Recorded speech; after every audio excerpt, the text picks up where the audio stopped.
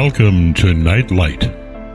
Step away from the mainstream and gather around as we enlighten the world and our realities and travel this cosmic journey we call life. Join us as we share with you and provide that beacon that can guide us all to a better way. Explore with us as we examine a metaphysical montage of spiritual insights, covering everything from the mundane to the magical, UFOs to unicorns, and everything in between. This is a time of awakening, of sharing and evolving, of spreading our wings and soaring on the cosmic breath of creation.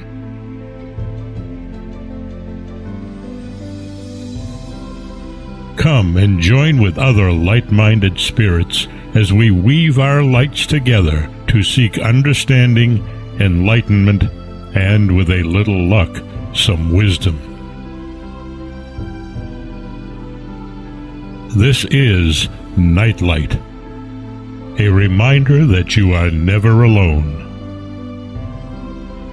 And now, here is your host, the lovely, delightful, insightful, and all-around great gal, Ms. Barbara DeLong.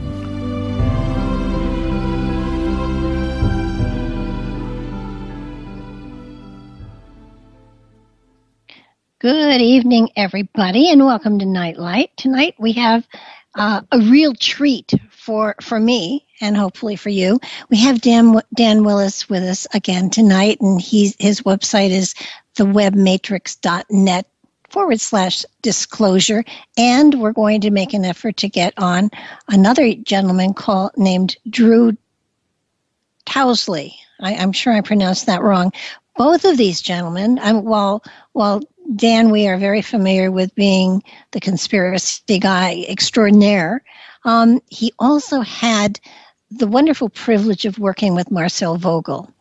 And he was right there at the beginning, and he went and he got crystals from Marcel to facet and to utilize. And Drew is the last cutter actually trained by Marcel Vogel to do the amazing crystals that he uses for healing. So welcome to the show, Dan. Hi. Are you there? Barbara, can you hear me? I can hear you. Can you hear me? Yes, I can hear you. Sorry about that. I had my mute accidentally on. Well, hey.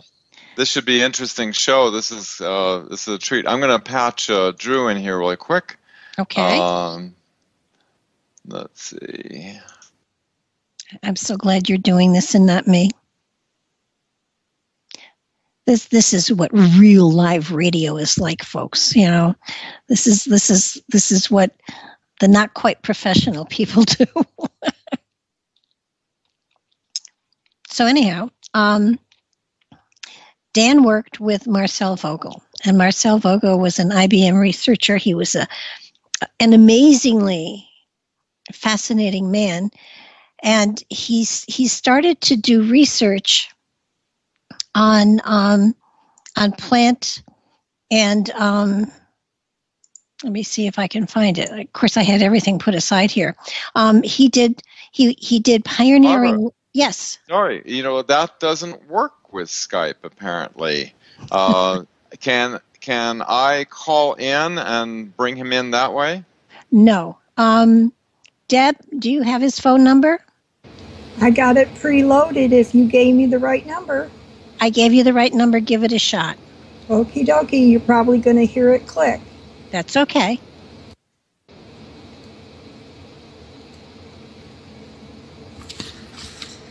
I don't hear a click yet. Not that fast. Oh, okay. I don't want to get going and then suddenly have him crop in.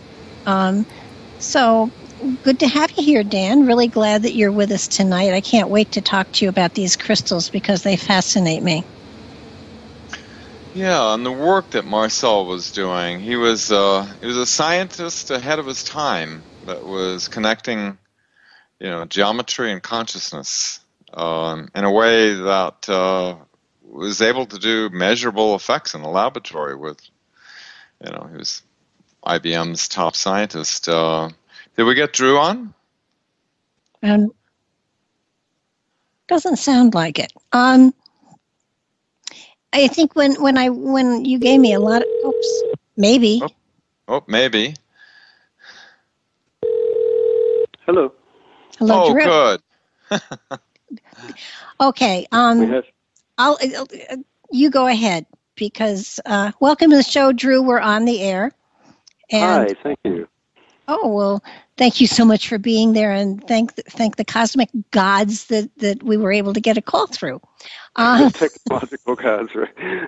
Let me tell you, we could use a couple of crystals here since we went beyond the crystal radios. Everything is kind of not always working the way we think it should. But we've got Dan Willis here, and the two of you both worked with Marcel Vogel, and I'm so jealous because of beyond many things that he has been called, he was also called a mystical scientist, and I think that name to me it's what is meant to happen, where science and the mystical work together, combine and bring out a greater awareness than either could do by themselves. Right, the scientist priest almost. Yeah.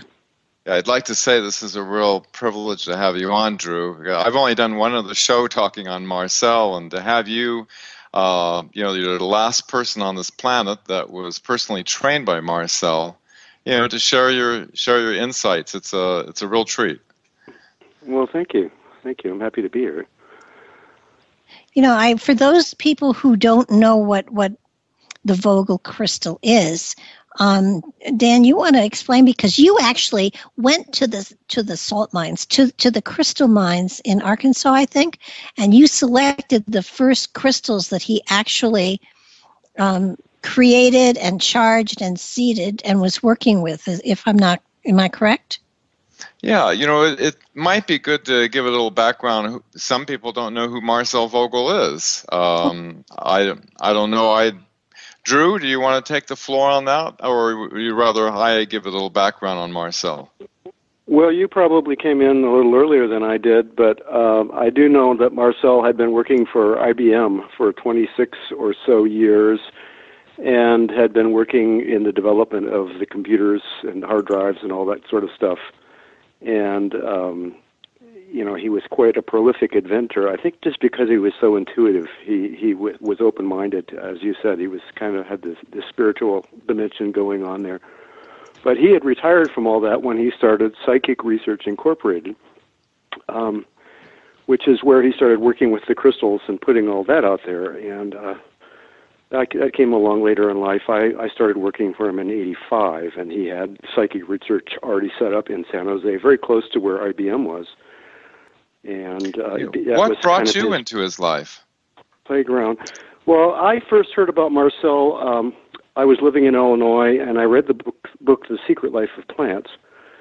And I was very intrigued when I read about him. It just sparked something in me, because he was talking about doing experiments with plants where he would create a personal relationship. He'd take a couple of leaves off a bush or a flower or something like that, and then one of them he would just ignore completely, and then the other one he would develop a personal relationship. And in every case, the one that he was talking to and saying, "Oh, you're so beautiful," and all this sort of a thing, lasted so much longer than the other one. And so he got that these plants and biosystems are responding to our thoughts and emotions. So that kind of set him, I think that was what got him going down the trying to find ways of amplifying the energy with the crystal and using it and developing ultimately the tools that he developed, the techniques for healing. So I moved to California. One of my housemates was doing some volunteer work for him, and when I found out about that, I kind of went through the ceiling. It was like, wow, this is cool. I knew about this guy, and then I got a chance to meet him. I got a chance to see him speak. And it was at the time that Marcel Jr. was actually cutting the crystals. That was in 1985, and they happened to need someone because Jr. joined the seminary, became a Catholic priest, and they needed someone to start training cutting the crystals. So I just kind of happened along at the right time. And my grandpa was a rock hound, so I had a little bit of experience doing some stuff with him, just enough to kind of get my foot in the door. And the rest that was 32 years ago, so I've been doing it ever since. Let me ask you something. I mean, everybody probably listening has at one time or another held a crystal or had a crystal that they worked with and stuff like that. But the crystals that you guys have created and utilized are different from just the little wands that we pick up in every metaphysical store known to man. What qualities, Dan, did you look for when you were in the mines looking for crystal? And Drew, I mean, your website is phenomenal, and the crystals that you have done are just absolutely beautiful. Deb I think has put the link to your website into the chat room. And we'll make sure that it's on when we post the show. But I mean, what is it you are looking for? Because these first of all, what were you looking for? And then how do you seed them? How do you infuse them with intent, I guess is what I'm looking for.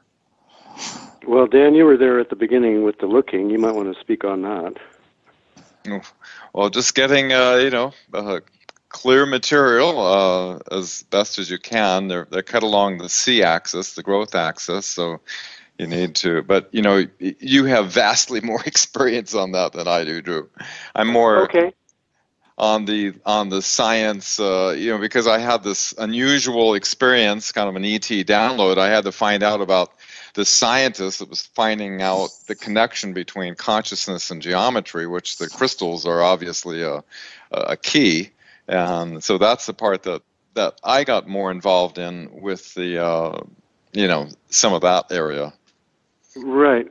Well, primarily we're looking for optical grade material. Optical grade doesn't have to be necessarily flawless, but it's largely clear materials, and it can be smoky or clear quartz or citrine or anything like that. They all have a different quality to them. Crystals are energy devices, and in my experience, there is, you might say, a spirit or a soul with each piece. They're as individual as people are. If you sit and hold different crystals, you'll get a very distinctly different vibe from them. Some may be very feminine, some are very masculine, some just intergalactic, take you way out into deep space, some just very warm and loving and earthy. So each crystal, I'm cutting the crystal to the best of my ability with intention, with prayer, and yet it's just kind of a complex situation because, I'm a person, I add my energy to the process. Each crystal is distinctively different, and you're cutting it into a particular geometry that, Marcel's brilliance was that he came up with this shape that focuses the energy brilliantly for using in healing work and stuff. So you're bringing it all together, you're cutting it into the shape, and then you're sending it out into the world, and someone else is going to interact with someone else's energy system. They're going to love it and relate to it in a certain way, and then they're going to use it therapeutically on other people. So it's kind of a complex little energy dance that happens with each of these pieces. I feel very fortunate to be part of that. It's really fun. But basically, optical grade quartz, and you cut it as perfectly as you can, as symmetrically as I can. I still cut these by hand in the same way that Marcel Jr. taught me. I actually studied with Jr., who trained me. And there's, very few people really doing it in this fashion anymore. And I'm the one that has continued Marcel's legacy of cutting in this particular way and these particular tools. So, yes, I'm kind of the only one really doing that now, so. I mean, everybody is seeing, your ordinary crystals, but you have some, with angles in them that are profound. I mean, when I was looking at them, I drooled. And his website is luminarystudios.com for everybody who, if you want to really see beautiful stuff and that is going to make you drool, go there and then start saving. Yeah. But what is the I noticed that you can order them in with different facets, with different numbers of facets. What is the the difference between the different faceting? Well, the very original Vogel crystal was a four-sided crystal. Marcel drew the inspiration from the shape of the tree of life, if anyone has ever seen that. And then his intuitive stroke of genius, I think, was that of cutting the butt end angle to the Giza pyramid angle, and that's what kind of sets the tone for the whole crystal. I think it creates a resonance, a sacred geometry resonance, you might say, with certain physical laws and such. So we started with four sides and kind of took it from there, went to 6 and 8, and then when I came along, we started making 12s and 13s, and now you can make 16s and 18s and all sorts of other sides and things. And the purpose of that is to what? Does it increase the intensity? Well, Marcel's original thinking as we started doing more sides was that it created more spin to the energy. It does subtly color the energy flow through the piece.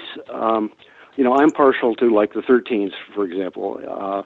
Now, I like what I like. I can't say that they're universally the best tool for other people. I try to encourage people to feel into it themselves for what really is best for them. But I sell a lot of the 12s and 13s, and 16s and 19s now are kind of the latest thing. And I haven't played with them all thoroughly. I make the tools, I put them out in the world, and I kind of let other people have at it in that sense. But it does color the energy flow. I still think it's kind of a personal preference thing, what really works for you. Energy follows thought. If you hold certain beliefs about the crystals and the way they're going to flow, then that's kind of what's going to happen for you. You're going to manifest that. So I do encourage people to kind of feel into it themselves and see what's right for them. Drew, regarding the angles, I kind of call it the female side is a 52-degree angle, and the more acute side is the male end or projecting end. Mm-hmm.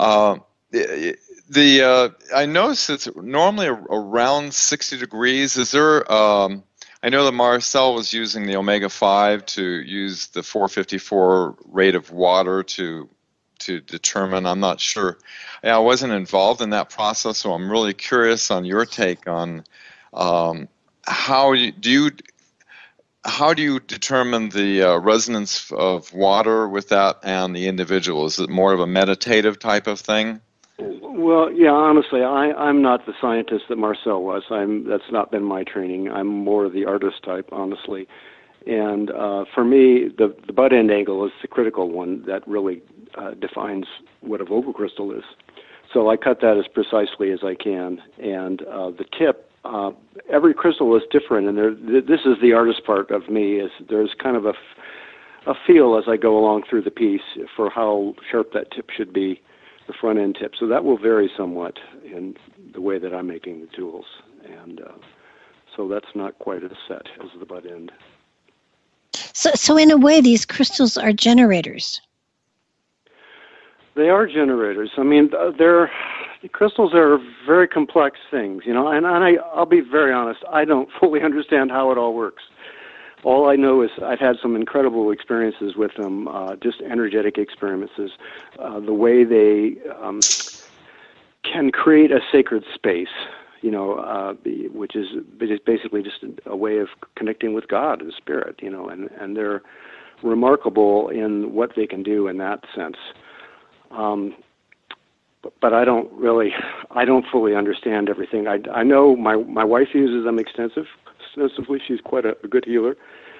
And I've seen them, I've used them so many times in so many ways and seen what they've done that I don't need any convincing that there's something rather magical going on with these, but when you're talking to the layman that doesn't know anything about this, it's kind of hard to communicate all that to them. But Marcel was using them for channeling.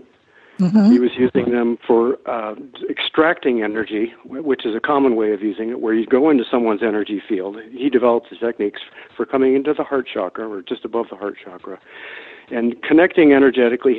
He had his technique of kind of entering into a person's energy field, and then basically getting the person to breathe with them, focusing, Marcel being the healer, and then whoever the patient was, getting them to focus their energies and their concentration together, and breathing, and then releasing the energy through the crystal out. And then that's just one way that they can be used. But you can send energy into people. You can do distant healing with these.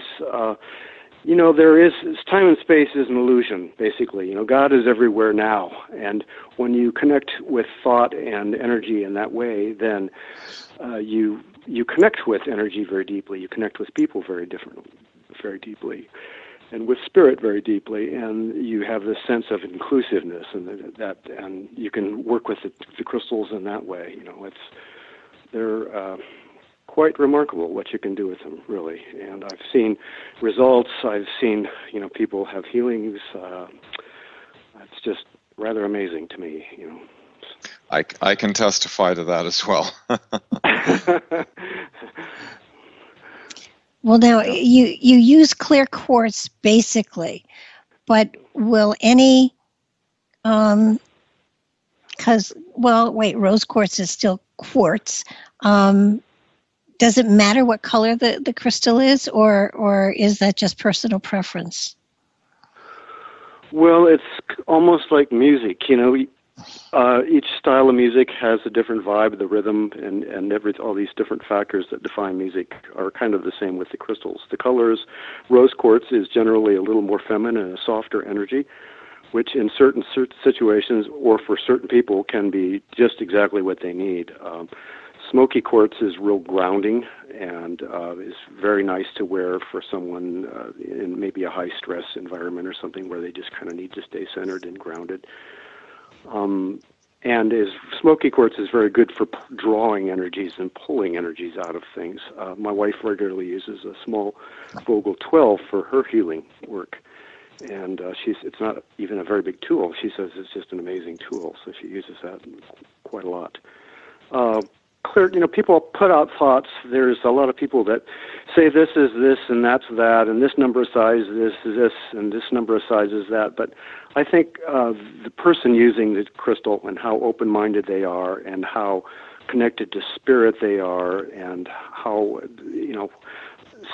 sensitive, psychic they are, I think that all those things are more of an overriding factor than the number of sides of the crystal. And so who's using the tool is a very important part of the equation. And the size isn't as important as people think it is. You can have a very small tool and it still have a very functional, powerful, potent little piece. So it's really interesting. So really it's something that you really want to be able to see and touch and feel the crystal before you actually pick one out. Well, in my case, I'm the way I work mostly, and this is the way I like to work. I'm basically a make-to-order business. I like to have a little bit of a personal relationship with the person that I'm cutting for, and maybe they'll send a picture, or they'll just tell me a little bit about themselves, or sometimes it's their birthday or something like that, and then I can kind of take it from there. And I gear my prayers. To me, my job is connecting with God and bringing that intention, the desire to help, to heal, into the whole process. And if I have a personal relationship with who I'm cutting for, then that's like a nice place to start. And so then I'm cutting a tool specifically for you. And I don't, every once in a blue moon I'll get something that comes back, but that's a very, very small. We have a question. We have a question from the chat room. Does it matter where the quartz comes from, like compared to Arkansas or Herkimer? Does it matter where the stone itself originates from? Yeah, that's a good question, actually. I've cut quartz from the Ural Mountains in Russia. I've cut Madagascar quartz. I've cut a lot of Brazilian quartz. That's mostly what I've been cutting, and I've cut Arkansas quartz, which is perhaps what Dan originally was buying from Marcel in the early days. Correct. And they all do have a different vibe. It's hard to explain this exactly, but there is a little, you hold up different pieces. There are different, like the Madagascar quartz, for example, is a little softer. It's always felt a little more feminine to me. Brazilian is pretty balanced overall. And the crystal that I'd cut from the Ural Mountains was really gorgeous stuff, too. They all have a little different vibe, but we're all, the thing is we all come from the same place, we're all spirit, we all come from that same thing. So there is a commonality in all of them. And because of their molecular structure and such, they all work basically in the same sort of a way, but they will have a little different character and energetically a signature, you might say, to them. Have you ever cut like a Herkimer into a Vogel crystal? I have never done that. They don't come that big, Barbara. No, I've got one that's pretty big. A Herkimer? Yeah. Oh. About the size of your fist. That's big. That's huge. Yeah. Yeah, that would be big enough to cut. No, I've not cut those at all. I do like them, but I haven't seen anything big enough for me to cut in that respect. So. Wow. I because there is such a clarity in the Herkimers that I would think that would be a good candidate. But I mean the pictures on your website are just breathtaking. Thank you. Well, go ahead, Dan. Oh, I was just going to inject, for the listeners, that why he cut it in that particular way. Marcel was looking to get more of a precise effect rather than what is normally grown in nature is pretty much wild. They grow in left and right hand turn spirals, and they take all different varieties of forms, but they all come up with a 52-degree angle. And what he was doing, inspired from a vision he had in a dream to cut it in the Tree of Life, was in the Tree of Life you have like sort of the unmanifest guardian, you could say, at the very top, which is the 52-degree angle that Drew cuts, and then you have it coming down into manifestation at the bottom of the Tree of Life, which is more of the projecting male end, you could say. And so the idea was that, like Marcel always used to say to me, that these sciences we're studying are akin to those in physics, and I have a pretty good science background. And what he was trying to accomplish was, and looks like he did, was it's like a laser where you have two mirrors, and you excite the medium between the two mirrors, and it reflects back and forth, and the mirrors are such that every sequential reflection builds upon itself, so that the power that's within a laser, one mirror is 100% reflective, the other one's 99%, so that 1% that comes out is so powerful it can cut through steel. So why that is because it's forming the energy in a coherent manner. So with the crystals cut the way Drew cuts them, what it does is it takes the energies of mind and puts it into a coherent form, so that the intention, and the way Drew cuts them, he cuts them on the C-axis. So it's right in the C-axis, the growth axis, the energy spirals through that. And so it's sort of a multi-dimensional laser transducer of some sort. I don't know what you would call it, but that's the reason why the form is cut like that. Now, I have a question now. I noticed that there were crystals that grew on a left spiral and a right spiral. What's the difference, aside from the one's left and one's right? There has to be an energetic difference as they grow on a left spiral or a right spiral. Yes, and I don't know if that's based on location or how they grow within the matrix that they're growing in. I don't really have a hit on that. Do you have anything about that, Dan, at all? That's a good question. I've never heard that question asked before. If it's if there's a better effect from a left or right hand spiral. They definitely do. You can see on the facets where the way the crystal grows if it's a left or right hand spiral. But the reason I asked is because with us, you receive from the left and you send from the right. so that if I was going to, if there was something like that, one is a better receiver, one is a better sender, then I would want one that had a right hand spiral, because then that would be, more in greater, what's the word, in greater synchronicity to what I was, if I'm sending out and I have a crystal that was grown with that, focus, then that would more greatly intensify it, if that was the case. It's an excellent question, actually. It is. The crystals can be used in many different ways, though. You can use them for sending, receiving, channeling, as I said with Marcel. They're different techniques. I don't know that they're limited to one or the other. I kind of understand your concept of using something that amplifies if you're intending to use it in a particular sort of a way. I've cut so many crystals, and granted, I don't have a scientific way of really measuring the power of them, but just my intuitive hit is that there's a negligible difference when you cut, when you're basically having the crystal conform to the Vogel shape or another shape. I don't see any significant difference in the way that the crystal is projecting energy or anything. So, but that's, again, it's not really a scientific evaluation, per se. Marcel used both with success. So, the one thing that's common is that it's the quartz structure is universal. Right. Well, and it takes you back to sacred geometry too, and but there's no left and right with sacred geometry. That's why I was wondering, because it's so very specific that they grow, either in a left-hand spiral or right-hand spiral, and it may be random. It probably is, but I would suspect that energetically people are drawn to or relate to something. If it's meant to be utilized by them, it's a special feeling, like your wife, who has the small smoky that she uses. It's you get a connection to a crystal, and you don't know why. You just know that that's yours, that's mine, and it works for me. And it's a knowingness, Right. It's the connection, the internal connection. That's important.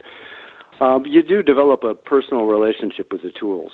Marcel used to say that crystals were telephones for God, and I always loved. The minute I heard that, it was like, I like this guy, and it's a way of connecting with spirit, and spirit is everywhere, as I said before, everywhere now. So it gives this immediacy when you're using the tools in that fashion, an immediacy and a sense of really connecting deeply with these people and things, which I really, really like. And I haven't noticed any limitation, as I said, in the different crystals. I'm going to have to start paying more attention to that, I guess, as I'm cutting it, to really see that. Well, yeah, I would just wonder if some people are more drawn to the right-handed spirals and some more to the left, and that doesn't mean anything, unless you can, take it, 3 or 4 steps further. But since it's there and it was in the material I read, I figured it meant something. But maybe that is yet to be discovered. That could be. The only thing I've heard about the right or left-hand spiral is when Marcel was working with converting a rot-gut wine into a California award-winning wine, where he took 7 right-hand turns, not left-hand, but right-hand turns of the wine around a crystal that he. I wasn't involved when this particular part of the lab was doing this work, but he was able to take the vibrational essence of a fine finished wine, and by circulating the wine around the crystal, it was like the crystal was inducing into the water structure of the wine the vibrational essence that he programmed into it, and it converted the wine. And so exactly. He was using a teak. He was using a teak wood box because teak has a high silica content in it, and that was helping to create a resonant chamber. That was what he was doing. It was a winery in Morgan Hill, California. Can't remember the name of it anymore, but I actually I was around for that, and I got to taste some of the samples that he was doing. Oh my God! And in every case, it was very obvious that which had been treated and which had not. And I felt like there was improvement. It was as if the treated wine had been aged somehow.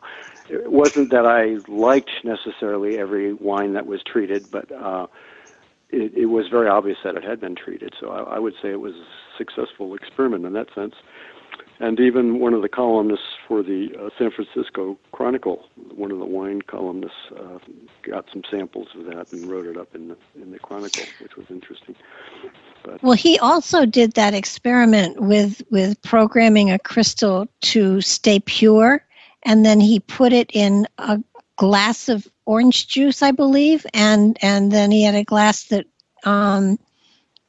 did not have a crystal in it, and he swished it around 7 times to the right and set it down, and the glass with the crystal that had been treated with the crystal remained pure for months, while the other one got dry and cloudy and funky and moldy. The one that right. had been treated with the crystal remained, it had been programmed to stay pure, and it stayed pure. That sounds like an extension of his work with the plants. To me, his legacy, for me personally, that has really made a difference for me, is that he was really showing that thoughts and emotions are things. They have an effect on the people around you. They have an effect on the plants and, the energy state of those around you.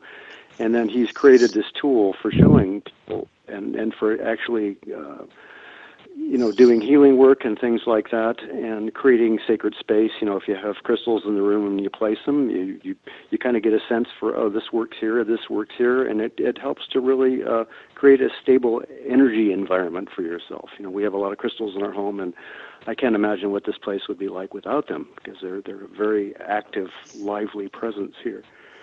But just that thoughts and emotions are things, and they affect the world around us. It's what generates our life. Our thoughts are what generate our lives and our relationships, and how successful or unsuccessful we are in our life. And so I try to bring that integrity and intention of healing in this, because that's what, to me, is honoring Marcel's original intention. It was about helping the world, helping people to help themselves, basically, because healing ultimately becomes a self-healing act, I think. Well, and I think one of the other things that was one of the things that he put out there is that love is our primary responsibility, and it's the power in the universe that keeps matter in form, and the element of love is really so important, because that's one of my primary. That's one of my dogmas, and it's just, I think we're coming into a time when people need to understand that it is the intent of their thoughts and the love within them that creates the reality that they are in. Right. That's a big personal responsibility. That's why we have to stop blaming everyone else for the life that's not working. We've got to look back at ourselves. You've got it. And I think so many people today, if you say to them you need to work on yourself, they kind of give you this deer in the headlight look. But if they had a crystal that they could charge, that they could work with, that they could use as a tool to get into themselves and work on themselves, that probably would be an amazing tool for someone to have, because some people need to have a physical object to work with to believe that something is happening. No, I agree with that. The thing is, the crystal, when I first got into this, I didn't know much about it, and it took me a while to get to the point where I could sit down and really feel into each one and feel how distinctively different they were. For me, I really got this when I was working for Marcel. I was working at his garage in San Jose. I like to joke that I knew his dog better than he did, because I was hanging around with his dog all day long. But I was making a lot of Vogel 6s and Vogel 8s at that time. And after I cut each piece, I'd go into the little laundry room that was next to the garage, and I'd just sit for a few minutes with each piece. And that was where I I really got how distinctively different, even though I was cutting a lot of 8s, everyone would feel a little bit different, so I kind of was able to fine-tune some of my sensory mechanism, if you will, and I got to see how really different these are. But you develop a personal relationship with the tool that you get in that sense, and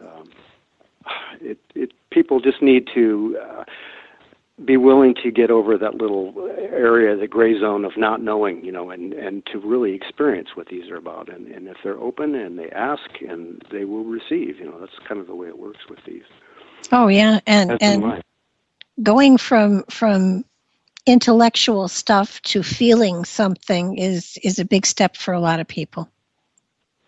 When people heal, it's actually you're acting as a facilitator for the person, because the person is actually doing the healing, but you're assisting it by going in and amplifying it, making it more apparent, so that they can lock their mind in on what the problem is, and then through the breath technique that Marcel used, I've seen amazing things. The first time I drove up through a storm to see Marcel at his home.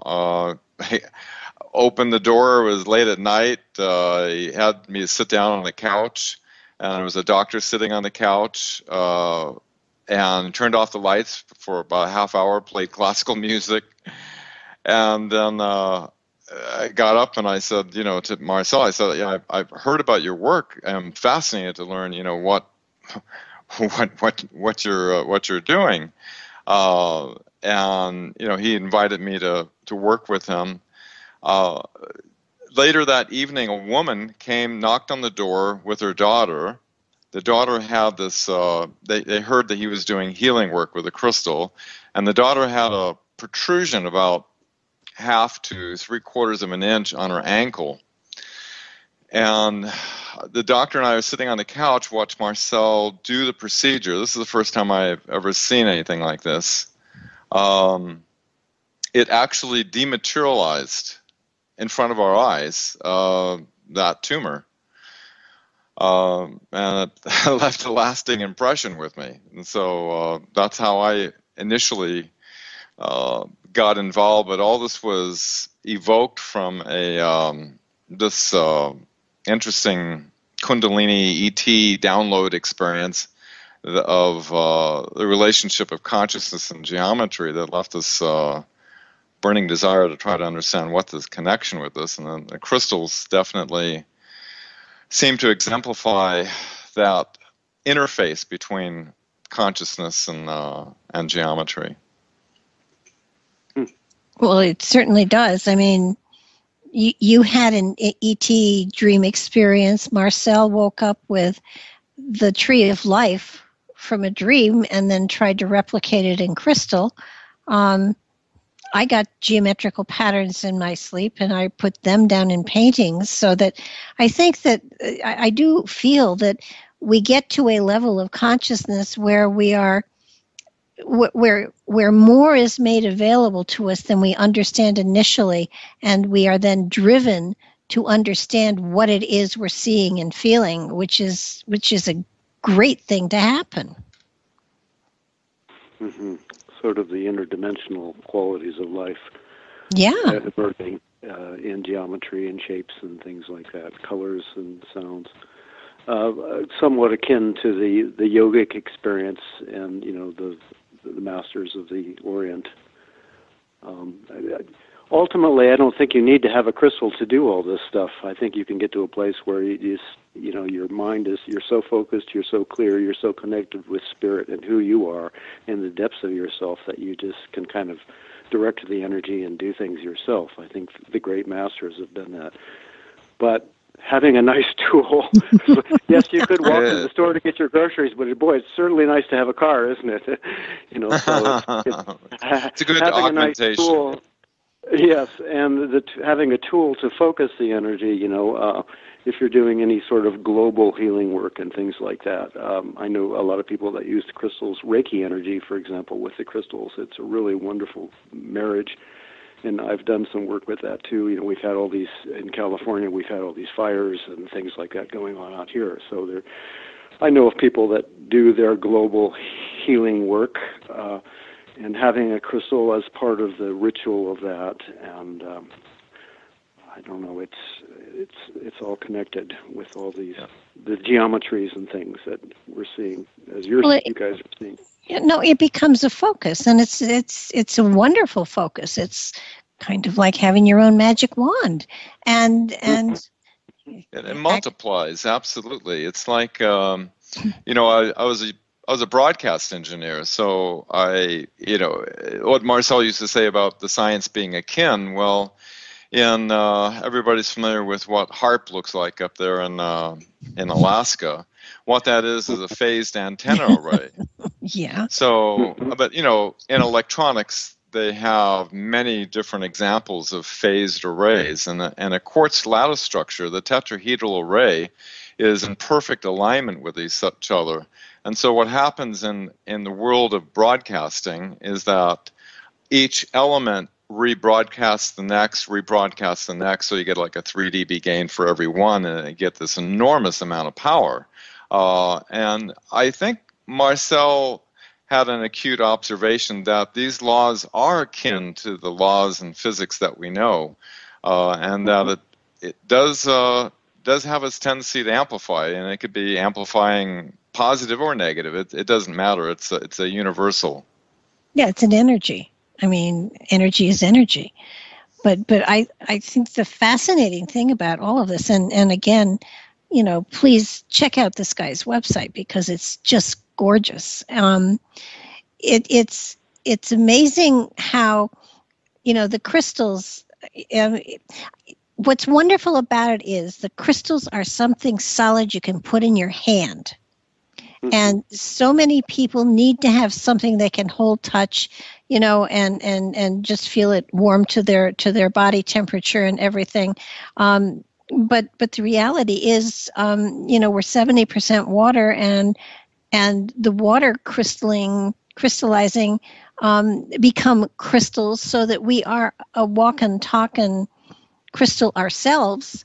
And it's sort of like once you go to the point where you have this focus tool that really is amplifying the crystalline structures within your body and focusing them out, because it is a tool. It has an energy of its own, but when you put your energy into it, it so greatly enhances everything that it's amazing. It's a powerful tool.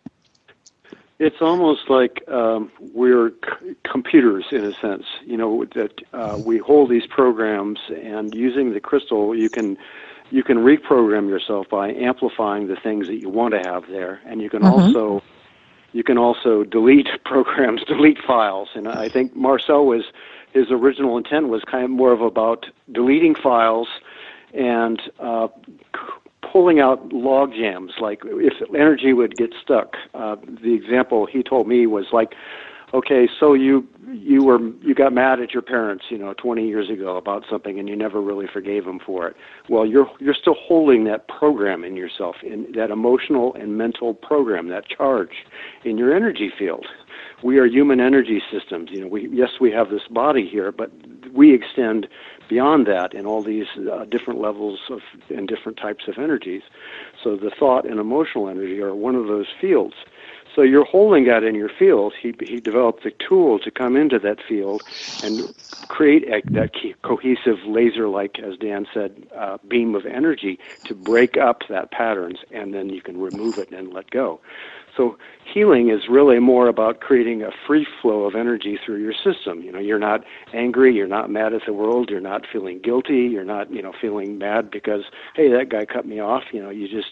You're in the moment, you let it go, you see it, you witness it, and you just keep moving, and just being aware of the beauty of life in every moment, and that, to me, that's what the enlightened state is. It's not a place, it's just you're here, you're present, you're flowing free, you're engaging fully with all of life around you and within you. And Marcel's intent was to create a tool that helps us to come back to that place. And one of the great values I think that the crystals have. And then they also resonate in a pure sort of a way. It's a resonant device that you can relate to yourself, like a good piece of music. You hear a nice Bach, concerto or something like that, and it puts you in a certain sort of a place. It's the same thing with the crystal. You can sit and meditate with it, and it creates this resonant activity or engagement within yourself with it, and puts you in a nice place so that you can be in a peaceful place in your life. And to me, it's that free flow, that being fully present here in this moment with everything that's going on around you. That's the enlightened way. And we have many great teachers here on the planet at the moment, teaching about this stuff. The Power of Now, Byron Katie, lots of people that are really telling you, they talk about this place, and the crystal is just another tool to help you get to this place, where you're just fully alive and here now. So. Yeah, and so many people just can't sit and be there. But if they have something they can focus on that takes them there, it makes it easier. Right. Well, there's so many stimulants, TV, so many things to distractions, weapons of mass distraction are cell phones and things like that, So it's important, if you want to be healthy, you need to learn what you need to be there. What makes you happy? Is it doing some yoga? Is it doing some Tai Chi? Or is it sitting and meditating with your crystal? Is it playing with your dog? What is it that gets you there? And then taking the time to take care of yourself is an important part of life, I think. And well, you certainly. That's excellent advice. The inner landscape is what generates the outer landscape. So if you're not taking care of the inner landscape, then your life may end up, reflecting it. Will end up reflecting that, I think. Yeah, I want to add one more time. We're going to shortly hear some music, and there will be a 3 to 5 minute break, but I want to once again say your website is luminarystudios.com. And Barbara, you gave my other website with, my disclosure stuff. I did put a site up, marcelvogel.org, just some notes that, sharing information, what I learned with Marcel for others, and, links to Drew and others that are carrying on Marcel's research and work. Yeah, his work was fascinating.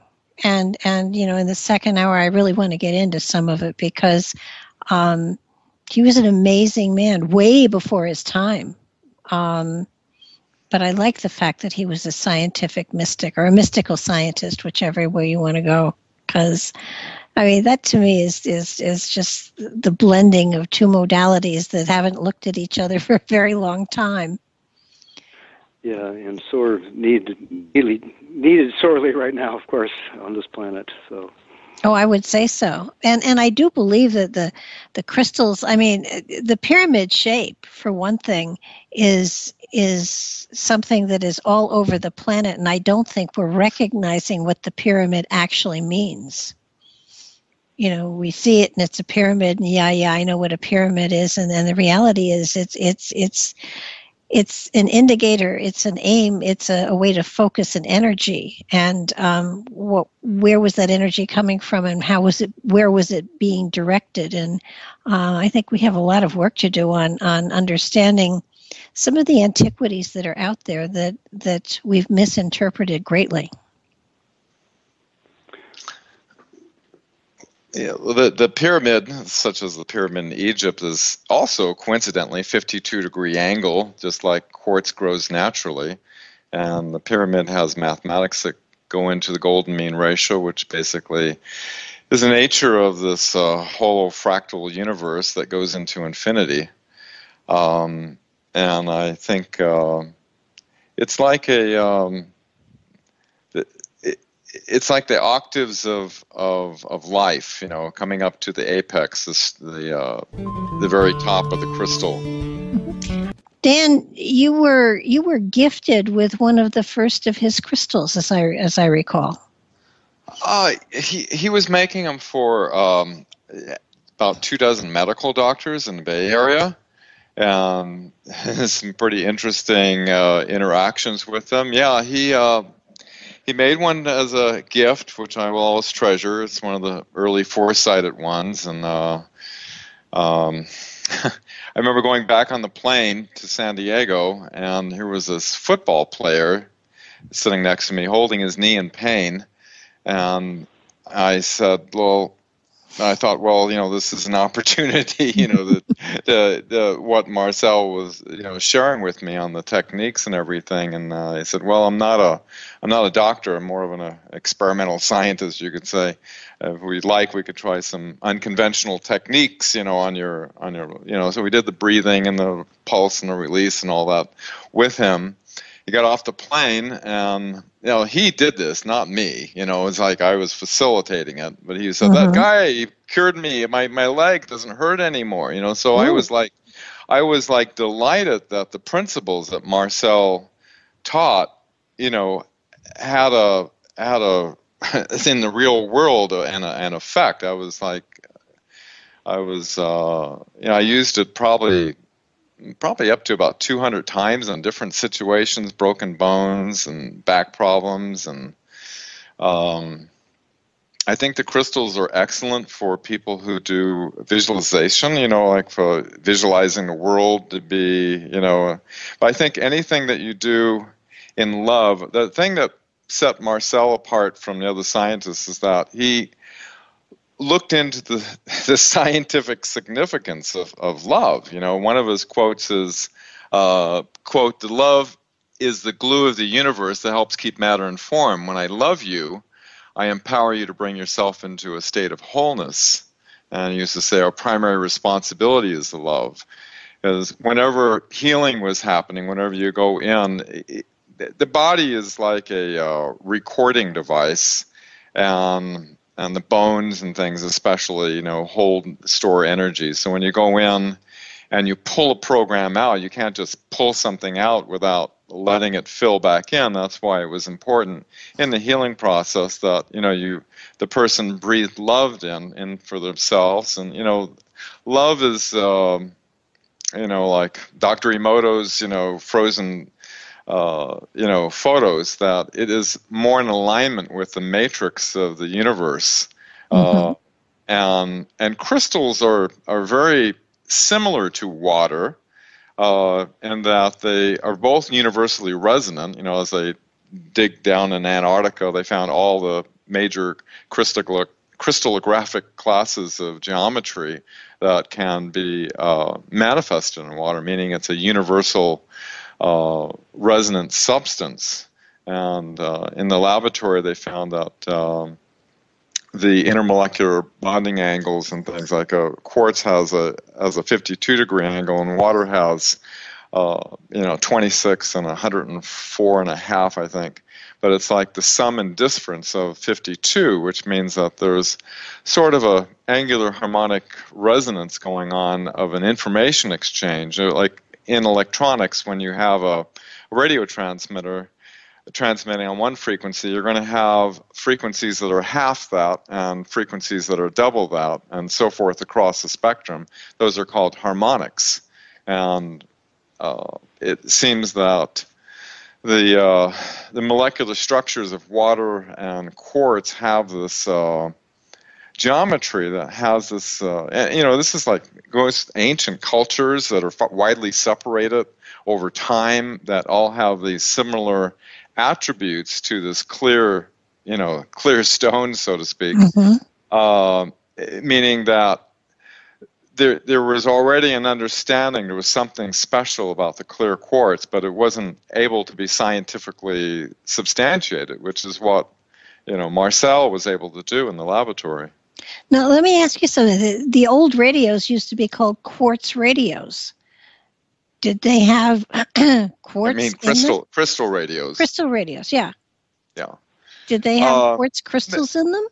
They used a cat whisker on I think it was a germanium crystal, and it acted basically as a diode that took the radio waves off of you'd have to have a big long antenna on it, and it would pick up the it'd pick up the radiation that's in the air, and then you could hear it with some headphones, because it would basically decode it, so to speak, so you could hear the radio station. Well, that would make it seems so much more logical to me then that a quartz crystal will help you to hear what your spirit is trying to tell you if you only would but listen. Well, spirit works on a far vast multi-dimensional level where, these electromagnetic frequencies that they're using for, radio, they use it, in radio and computers, as a time-based oscillator, because they're very, very precision. As a kid, as a ham radio operator, I used to take a piece of quartz and grind it on my mother's mirror with some toothpaste in order to change the frequency. And the crystal would then change on a different frequency. As I made it smaller, it went up in frequency, and I'd be operating on a different frequency band. So it's a very precise oscillation that happens within the crystal. Yeah, I think that a long time ago, everybody had a crystal they wore around their neck, and then it went away, and people today are now working with crystals again, more so than ever before. And I'm actually teaching gem casting using crystals and gemstones and stuff like that there wasn't an interest in 20 years ago. So I think it's cyclical. I think people are coming more and more and more into understanding how they can be used. And I think it's very important that we get out there the Vogel material so that people understand just how precious they can be and how great a tool they can be. One of the things that interested me was that he discovered that thoughts were more heavily, deeply, powerfully, however you want to put it, implanted if you did it with an exhale through your nose, as opposed to. Want to explain that a little bit, if you can? Well, one of the things you need to understand about Marcel is, even though he was a very devout Catholic, and he was, that's an important aspect of his being, I think, is that he was also very open to studying the Eastern traditions and had books on yoga and things like that. He had friends and teachers who were yoga masters and such. And so he, even in his workbook, if you look through, he had a workbook that he put together at one time. He talks about the chakras, and he talks about breath techniques and things like that. And breathing out is, of course, has been around for thousands of years with the yoga masters, focusing the breath, and they had all sorts of breathing techniques for doing various things in the body. And Marcel just picked up on all that stuff. He was very open-minded, in a way that most, at least at that time, perhaps other scientists weren't necessarily. And I think that's was one of his gifts, that he would just try things and he would experiment with it and see what was working and what wasn't working. But the breath was an important part of his healing process, I know, very much so. Yeah, it fascinated me because I certainly have worked with that and stuff like that, but he appeared to be such a professional scientist just from what I've only seen videos, obviously. And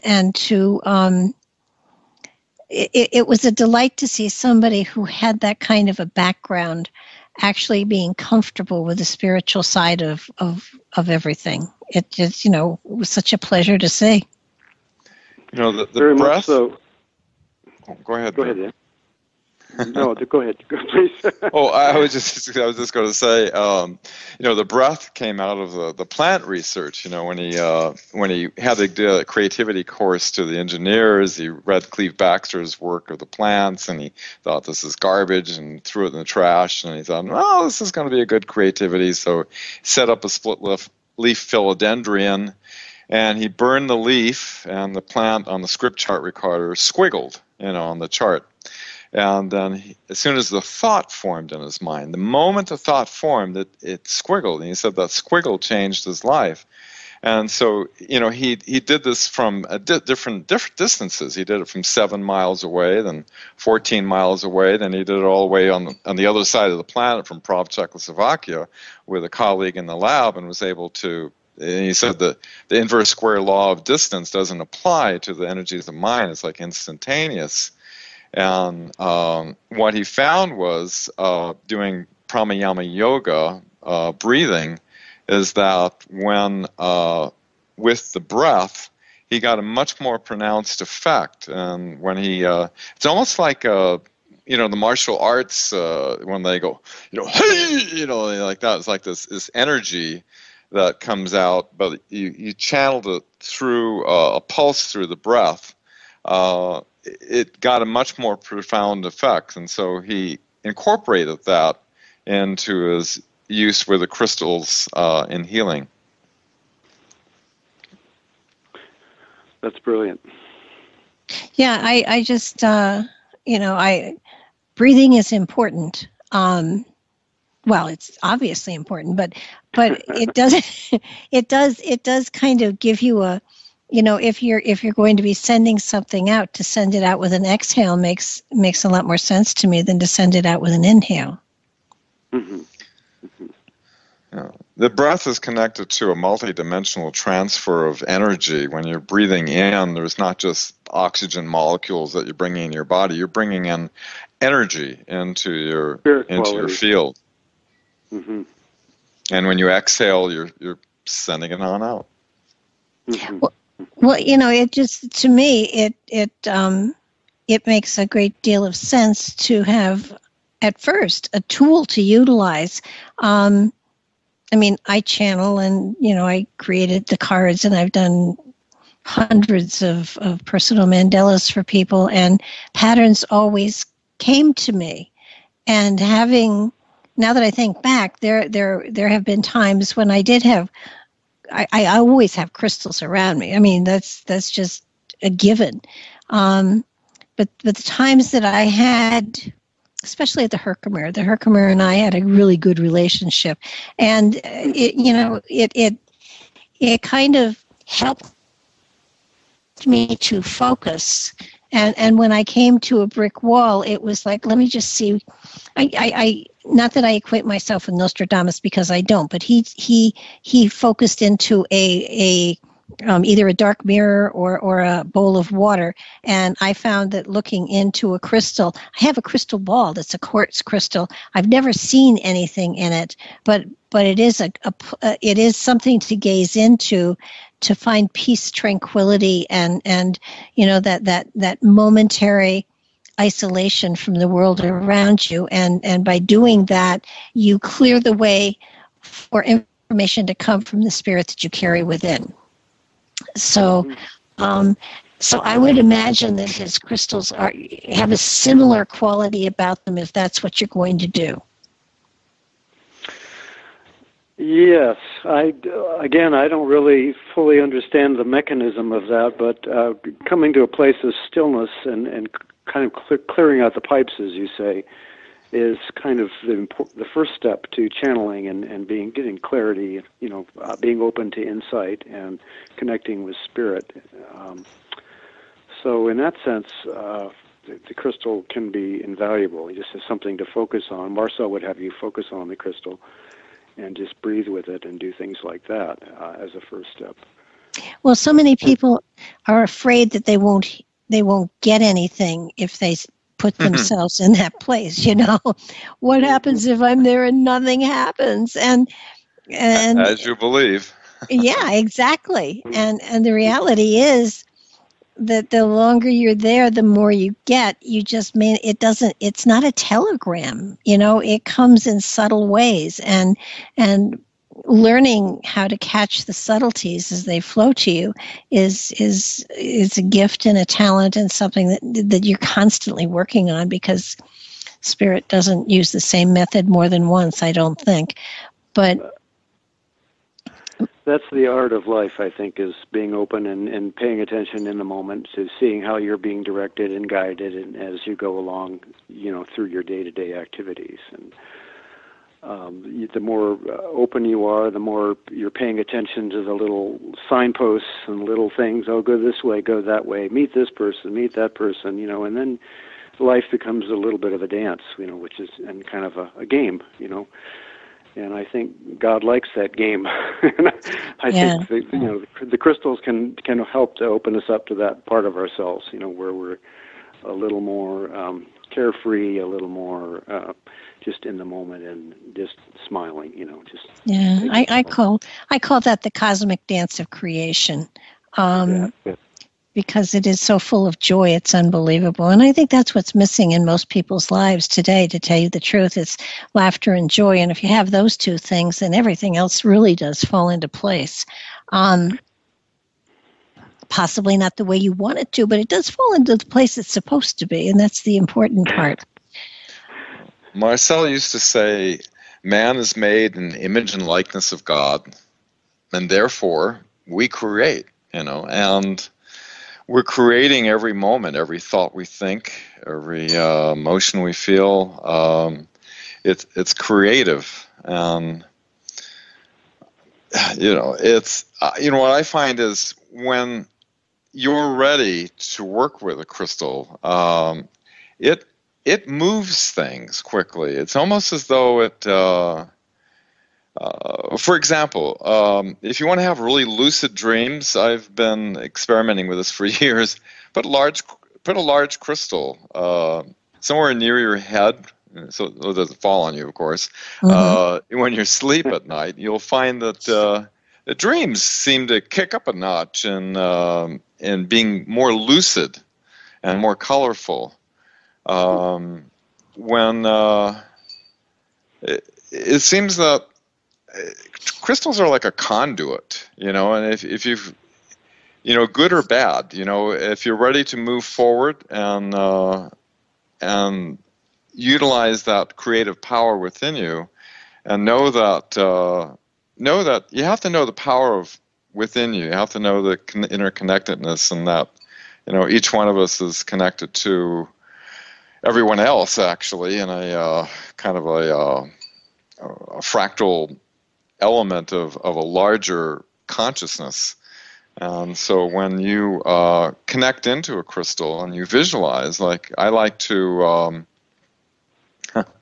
I did this visualization on, the webmatrix.net called Imagine This, where you imagine the world, once you understand the mechanisms of the world that's going on in the world, how to transform it by seeing the elements that you want to see in the world, the type of world that you want to live, that's in your heart, to see that and visualize that in its totality, and use your breath with a crystal, I believe is a powerful augment to visualization. Okay, well, I've got a question for both of you. Okay. You've both had an amazing experience being connected to and involved with a genius who took consciousness to another level. Now, every generation builds upon the generation that comes before it. So he was a generation, and you guys are both, because he's done. You guys are now the next generation. So taking what you've learned from him, where are you building it to go beyond him? Because that's your obligation. Well, that's an excellent question. Well, I know Drew and myself, speaking for myself, we're getting up there in age, So the listeners out there that are the future crystal researchers. No. You are the next generation. You are not Vogels. It's you. You've got the information, the work, and where are you taking it next? And Drew, where are you taking it next? Because it's your obligation to put another level into this work somehow. Well, thank goodness Drew is making these instruments.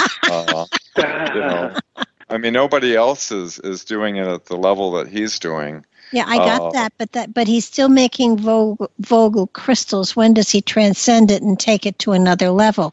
And you, well, I don't make just Vogels. I have my own designs as well. That okay. I put out there as well. Mm-hmm. But I have an artistic temperament, as I said before, and that's my instinct is to want to create and do that. The fact of the matter is, I decided long ago that the tools are what are really needed here. Healing is what is needed on the planet, and healing is just people waking up to who they really are, and that we're not victims. Yes. We're not victims. There's no one else has power over us unless we give it away to them. So exactly. These crystals are tools for cutting through the old programming and stuff, and as such, I've had a commitment for all these years to continue making the tools because. No, I'm not the one out there teaching people how to use them, but they need to have the quality tool, to do the type of work, the freeing work. So in that sense, I feel like I'm just kind of carrying Marcel's work forward in that sense. I'm not a scientist per se, as I said, but I like to think that I'm an aware individual with, deep spiritual inclinations and awarenesses, and as my wife is, and I'm, teaching people. As I said, the crystal is a tool. We are the masterpiece. We as individuals are the masterpiece. The collective sun, the collective Krishna, however you want to see it.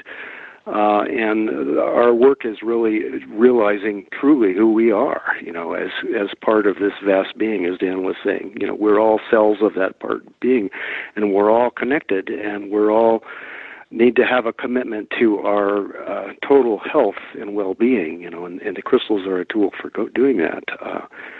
I'm just trying to be in as pure and clean and present place as I can be myself, and to do this work, and that in the hopes that other people will get it too, and I think they are. From the feedback that I'm getting in the world, people are getting it, and I think we're at a kind of a tipping point on the planet right now, where yes, there's a lot of stuff you could look at in the media and political situations and stuff that are kind of ugly and intense and create anxiety, but there's also a lot of grassroots waking up going on underneath that people may not be aware of. And I think it's, us holding to truth and spirit and love, as Marcel was saying. Love is, in fact, I can even quote, he says, God's love is the force that keeps matter in form.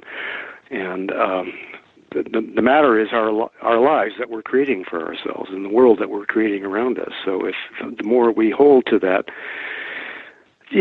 simple commitment to being the best we can be and treating other people in the best fashion that we can and creating the best world that we can, I think that's the work right now. And we are at a tipping point, and things may get kind of intense, but we've got the tools now where we need to kind of step up and go, no, this country was based on freedom. We were created to be free, creative beings, and we need to stand for that and not give our power away to others. And the crystals are tools for empowering, for healing, and healing is just about getting back to the present. So now you learned from Marcel and Marcel Jr., right? Are you Junior? Yes. Okay. Are you training anybody to go beyond you? Not presently. I've had employees. I've done that whole thing, and at this point in my life, I like to work by myself mostly. I run the business myself, and me and my wife do. And that when it's ready, when I need to do that, I will. But right now, I just like having my own space and doing my thing. I can relate to that. And Dan, you've got websites up all over the place, and you put information out there like crazy. Just two. This too, yes. My other hat I wear, being a top secret military witness on the extraterrestrial issue, but it's all interconnected when you look at the big picture. Of course it is. But this is an aspect of you that until you pointed me in this direction, I mean, I've read through your website, but I hadn't seen this material, and it is far more spiritual, and I'm fascinated that there is that aspect to you, that not only do you have the absolute, I mean, phenomenal research tools at your fingertips, but you have the spiritual stuff going on too, which I think is really, really cool, by the way. So where are you taking it? I mean, we all have to, go one step beyond. I mean, frankly, you're far from, ready to retire or pass over or anything like that. So where next are you taking this energy? You can't just constantly talk about Marcel Vogel. You have to get you involved in this and spin it even further. My next question is, when are you writing a book? But it does feel like, there's got to be something more here for you, because you've put together so much material. What are you going to now do with it? I just had to do a brain dump of what I learned with Marcel and put it up on the web, and so I don't have to think about it anymore, and just be able to share it. And what I'm doing, well, I was able to get Drew on the show with you here, so we're broadcasting out to millions of listeners that are potential crystal researchers. That Marcel was way ahead of his time, and he understood, he was able to measure and quantify so many things that having to do with consciousness and water and quartz, that it kind of sets the groundwork for, future scientists. My scientific research days are kind of like, I've been involved with alternative energy research for 10 years, and flying around the planet meeting with different inventors of 0-point energy and things like that. But I've essentially, I'm done with that. I'm just kind of enjoying my life and wanting to, I loved what Drew said. It was very, very well put. I'm kind of in the same space. I'm just, with my wife up here on the mountain, we use the crystals for our own personal, work, and I use it for, visualization. And once in a great while, we give it a whirl for healing, dust off the Vogel crystal, but I think, just sharing information, I just like to see it. I would love to see the world get to the point where we understand that we're energetic beings, that, the drug, surgery, radiation is something of a very primitive nature. We don't understand the core that's related to consciousness and our body. Like when I saw Marcel dematerialize that tumor, I knew that man had discovered that from the higher levels, there's an intelligence that's oscillating, and that the 3D world that appears so solid to us is actually like a hologram, you could say. And, the fact that it is a hologram, on one of the projects I worked on was the Delaware camera. That's one of the major things I worked on with him and with two other scientists. That it was a camera of the 1950s that he brought over, and what it was able to do, and it was patented by the European Patent Office, is it could take a photograph of somebody regardless of where they were. And I was very familiar with the radionic type of instrument designs, and this one had a time spiral where it could actually move the photographic image forward or backwards in the time. And, if you can take a drop of blood and put it on this plate, and this thing stood about 5.5 feet tall, get the oscillators oscillating, and it takes the energy and goes up to a cavity above, which reflects onto a photographic plate. I remember the first day we got the first pictures, Drew, and Mary was in the kitchen, and and her comment was, well, it's not a very clear picture. It's kind of blurry. She had no appreciation that, here was something that is being transduced from another dimension that's affecting the silver emulsion on the film to create a photograph. And, George Delaware created the instrument. He did tens of thousands of photographs.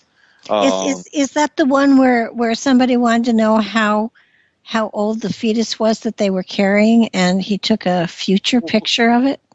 It's one example where he was looking at a woman that was 50 miles away and it's showing the fetus, in her, and he was able to move with the time spiral, different levels of gestation, through time. It's really quite incredible when you think about it, as it does show there's this interrelation of this holographic universe that we live in, that time and space is not exactly as we fully comprehend, at least not in the regular schools that people are trained.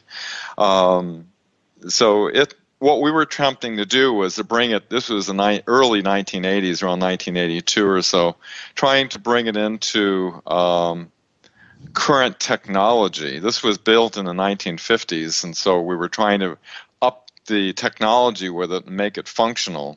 But it was very fascinating in that it definitely substantiated the reality that the universe is indeed, holographic. Mm-hmm. Wow. I just, he died in 91, I think, right? That's right. January of 91. Wow. Just imagine what he would have gotten involved in had he stayed around another 20 or 30 years. He had a mind that once he got a question in it, he would lock onto it like a pit bull. He wouldn't let up until he got the answer to that. He was relentless. And, when he was like 12 years old, he developed a laboratory in his backyard that found out how a firefly, what the luminescence was of a firefly, and that led him into creating a, Vogel luminescence company. But, he was a child prodigy. He had over 140 patents with IBM, creating coatings for hard drives and phosphors for televisions and liquid crystals. And the man was a genius. Oh, and no doubt. No doubt. I love the fact that he incorporated all of the spiritual into everything that he did. And, that is something that, a lot of scientists today aren't doing. And it's sad that they aren't taking a page out of his book, because it so intensifies the quality of what you're able to do. Well, toward the end, they loved Marcel's creativity. He's made IBM, millions of dollars, but he eventually, it was kind of heartbreaking what happened with him and IBM. So that's what evolved into Psychic Research Incorporated, where they actually gave him the electron microscope that he put together. I helped him seeking out, because I worked with the Naval Electronic Engineering Center. I had access to all kinds of electronic stuff, and so I got a spectrophotometer for him, and he got from other grants, he got other pieces of equipment, and so it was a pretty, I didn't spend a lot of time at the lab. I mostly worked with him at his home. What prompted him to start the psychic research development? I would say it was a continuation of all the work that he was doing on the side, like the stuff, the material in The Secret Life of Plants and things like that. It became kind of his playground, I think, at the end, making its way to get out of the house still, and it was in the area that IBM was in. So, but he had a gift for drawing people together. He had all sorts of people coming through there and contributing ideas and things like that. And he was a remarkably charismatic person.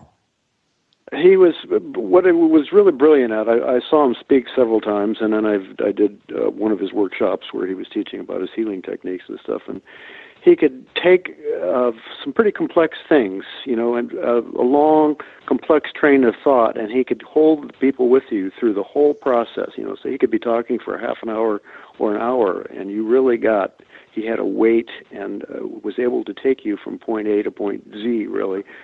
and keep you with him, and so that you understood exactly what he was talking about. And he was very charismatic. There was a certain weight to what he was saying that he was able to keep you engaged and aware. And he was the point man for this body of information. And his personality and his expertise and his intuitive wisdom, I think, was what really brought it all together. Just who he was as a person besides his skill level. So that was rather brilliant, I thought, too. Well, yeah, obviously a man before his time. But he seemed to be able to get stuff out there in spite of the fact that a lot of the population wasn't quite there with him yet. He was on a couple of TV series. He was on In Search Of, where I actually knew Dr. Ray Brown, who went into this pyramid in the Bermuda Triangle and brought out this crystal sphere that had this pyramids in it. It was inside this room with 7 chairs around it with a rod coming down from the center of, almost as though it was like the 7 beings have a conscious interface with this crystal that's being held in this pedestal. Wow. And he was doing some research on that. He also worked on the Michael Hedges skull, which is a large skull, as Drew could appreciate, trying to cut something like that out of a large piece of crystal and not, go against the grain, so to speak. And he believed it to be he was a material scientist where he specialized in memory in a way, where you could record things and extract information, like we do with the computers. And he applied this to, like the skull. He believed the older initiate was able to transfer his knowledge and wisdom into the crystal skull and then transfer it into the young adept that's just, coming in. It's just speculation, it's what his intuition was saying. But we know little of the science of Atlantis, and there's probably a great vast of knowledge that was lost to mankind. Well, probably, as far as some of it goes, it's a good thing it was lost. We tend to weaponize so much stuff that comes at us that it's maybe a good thing we have lost some of that. Not the healing stuff. That is a sad loss, obviously, but too much power with not enough intelligence is a scary thing.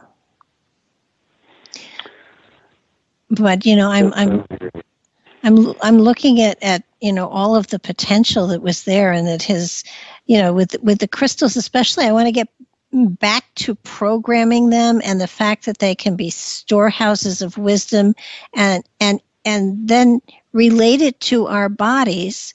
That in my opinion, and it's just my opinion, I haven't heard anybody else spout this, so I may be the only one thinking it, but I truly believe that we carry within us our own hall of records, at least for our spirit that is inside of us, so that it's not a matter of looking for a room in another dimension that has all of the wisdom of time. We have it inside of ourselves. We're carrying it inside of ourselves, and accessing it is something that is absolutely possible, but not always probable with our thought processes. It's sort of there for the taking if we can but get to the right place inside of ourselves to walk through that portal. Open the right door, so to speak. Mm-hmm. Yeah. What they call the Akashic Records, basically, is what sounds like what you're speaking about. Exactly. I think we have it. We all carry it. And it's just a matter of, we're looking for it somewhere else, and we're not paying attention to the fact that if we just got to know ourselves better, we'd have all that wisdom. Mm-hmm, mm-hmm, mm-hmm. Yeah. I think Marcel knew that. I mean, as I said before, he was a very devout Catholic. Christ was a very big factor, a big element in his life, and the love, the overriding love that brought him is what really set him apart as a scientist. And the fact that he was willing to be humble and ask inwardly, I think, ask and receive, as we said earlier, that's a key element of what he was. And he was very tenacious, like Dan said. He had to get his mind on something, and he wouldn't let it go. So those were qualities. But you had spoken just a moment ago about programming the crystal. So that's something that can be easily done. If you have a crystal, you can program it with whatever you choose, just simply by holding your right hand over the crystal and holding the thought and projecting it into the crystal. And Marcel had a breath technique for clearing crystals. If you ever get to where you feel like your crystal needs to be cleared, my wife and I tend to favor putting a little salt. You can hold the crystal in your hand and pour a little salt on it, and then rinse it under lukewarm water and just say a little prayer. Father, please clear this crystal, or however you relate to God or the universe and spirit, and just cleanse it that way. Occasionally, crystals can pick up if you're around a lot of negative energy, or you have negative people coming into your space. You can clear them this way. It's a real simple way, and it works pretty effectively. But pendants and things, will hold a charge. That's one of the crystals. One of the aspects of crystals is they will hold a program. They will hold that energy, and so whatever you choose to put in there is the programming aspect of using a crystal. Will it can you program it with more than one program at a time? Oh, certainly. They're really pretty unlimited. That's why we were talking earlier about cutting right hand versus left hand crystals. And my experience of them is they're very very sophisticated, very multifaceted, literally in this case, very flexible, in terms of how you can use them. It's really limited only by your imagination and, how you develop your personal way of doing things and your personal relationship. Marcel was the point man. He got this whole thing going, but now it's up to us. You mentioned us carrying it on. Well, it's up to us to find the new ways of working with the tools. And people come from many different spiritual backgrounds and different ways of other healing techniques and things like the Reiki, as I said, and you find new ways of using the tools, incorporating your training and what your background is. And it's kind of like music, 10 different people can pick up a guitar, but they're all going to learn to play it a little different way based on who they are and what they've heard and their life experience, and they're all going to make different music with that. It's really the same with crystals. And I don't think it's meant to be all just one, life isn't about conforming. Life is about creating and expressing the spirit. And I think that's an important aspect of working with the crystal, just asking and trusting what comes to you, and you'll be led on how to use them. And it's the dance that we were talking about, the cosmic dance before. Mm-hmm. Yeah, no, it is. It's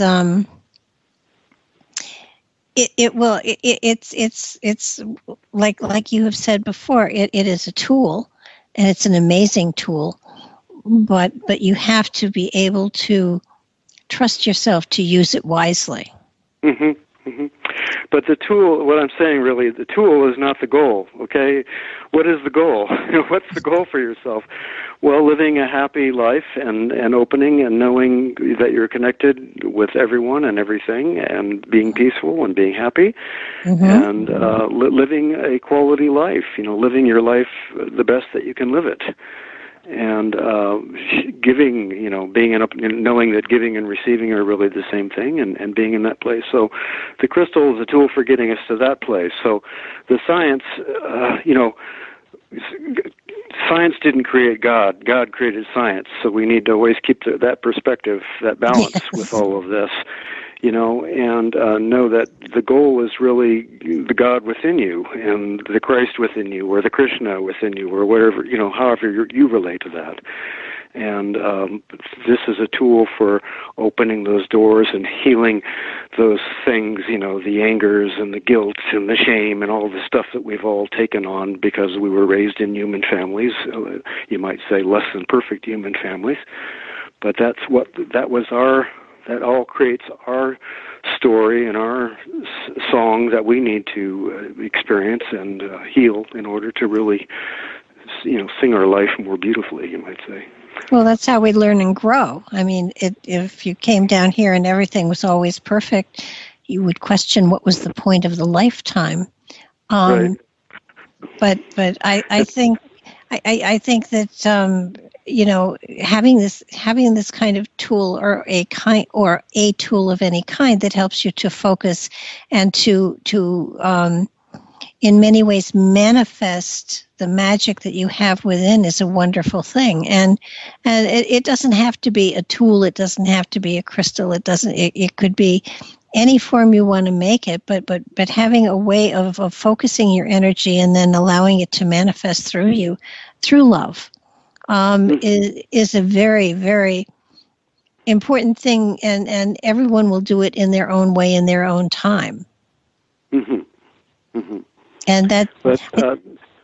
The crystal will amplify that, as a tool. One of it's talking about focusing energy in a laser-like fashion, but it also amplifies the energy. So when you hold that thought, or you're doing your little healing ritual, and you've got the crystal in your hand, and you're sending it out into the universe, you really feel the power of that. It's an intuitive thing, but you really feel the focus and how that crystal was really amplifying that program, essentially, or that prayer that you're putting out into the world. And that is a really powerful, nice, satisfying feeling, especially when you're, it's a healing prayer for someone or some situation, like the California fires or Las Vegas or whatever it is, happens to be for that week, and you see it. You see the effect of this.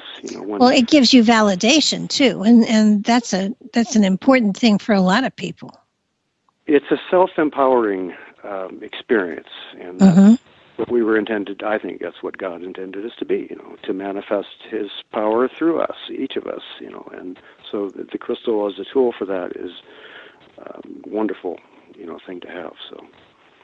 Oh, I totally agree. I think that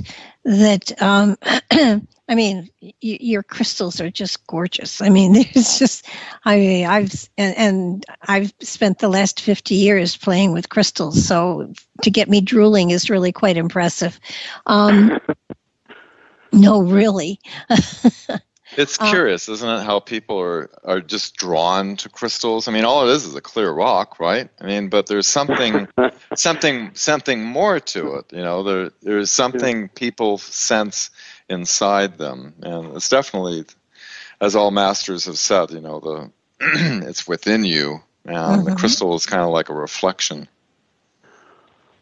No, that's true. But they do embody a certain state of consciousness in a way, and I think that recognition is that you're recognizing that state of consciousness.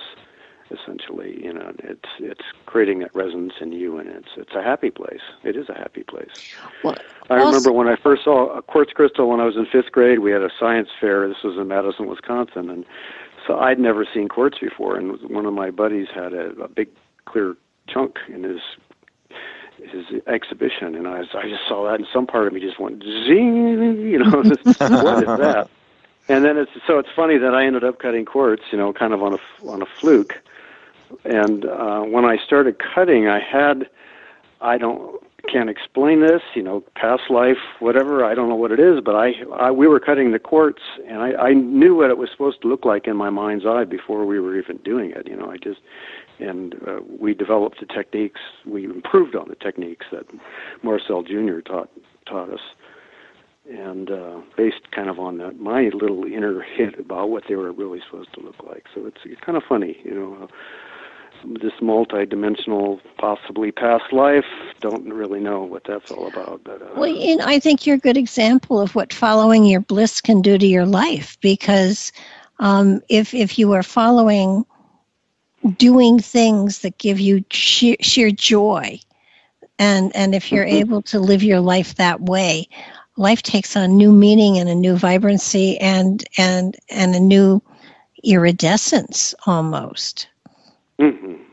And there are a lot of people that are doing 9-to-5 jobs in little cubicles that will never have the feeling that you've got. I think it's more doing something that is, it's like a service to me. Yes, it's my living and I make money at it and all that, but it's knowing that I'm doing something that's doing good in the world. That's what I think is the satisfying thing. It's not always, like I run into the shop and, I get to cut crystals today. It's not always that kind of a thing, But I do. There's this deep inner satisfaction. I send a tool out into the world, and I know that Marcel's happy about this. I feel him around sometimes. It's like, yeah, okay, we're still doing it. And I'll send them out to Germany, or I'll send them to Australia. I sent one to Abu Dhabi a few months ago. It's like, wow, this is going on all these parts of the world. And what I was getting, my wife is a very psychic channel type, shaman healer type, and we get that all these crystals are connected, energetically connected all over the planet, and they all kind of communicate. They know what to do. They're communicating to each other, and they're creating this field of energy all over the planet. And that is a very satisfying thing to me. To me, it's all God's work, and Marcel was doing God's work, obviously. Mm-hmm. And that's the place where if you can get in your life where you feel like you're connected in that way, then I think then you can have a very satisfying, very happy life. And that's. You can't go to college and get that necessarily, or maybe you can. Maybe you need to go study, but I don't have that technological sort of a background maybe that Dan has or Marcel had in that sense, but I have a different sort of a thing, and we each find it in our own way. Well, so that didn't clutter your mind. Didn't clutter my mind. Art and science work well together. Yeah. They do. No, absolutely. Mary Vogel used to complain because I was always singing when I was cutting in the garage, because I play music too, and so it's all connected to me, music and the crystals, and so I'd be singing away, cutting in the back of their garage, and she was always complaining, nicely complaining, but it was funny. Well, I think both of you, in your own ways, have done him proud by getting his work out there, getting his research out there, getting his modalities out there for people to take a look at, and when comfortable to utilize them to enhance their own abilities. I think it's amazing. Dan, you've done research like I it would take me lifetimes to do the kind of work that you've done. And Drew, your crystals, there is an artist there for sure. And scratch the surface, Barbara. But Drew, why don't you give your website? We're almost at the top of the hour, and just so that people know how to. Yeah, my website is luminarystudios.com, or you can just do a search on my name, Drew Tousley. One of the, just in closing, character of Marcel, he was a big teddy bear of a guy. He was so kind and generous. And he really was a wonderful guy, and we miss him, don't we? All miss that part of it. Yeah, he was so kind. I mean, he treated me better than his own kids in some ways. I mean, he co-signed a loan on my car. He bought me Christmas presents every year. Bought me a radio.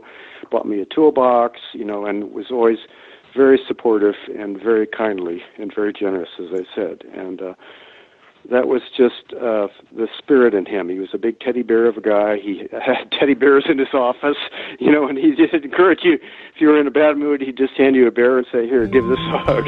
No, my. And he was like a very kindly grandpa, in certain sorts of ways. And that was an aspect that not everyone got to see. And I feel very fortunate in that I got to see that part of him. Dan, Drew, it was great having you. Thank you both so much. This was a great show. Thank you.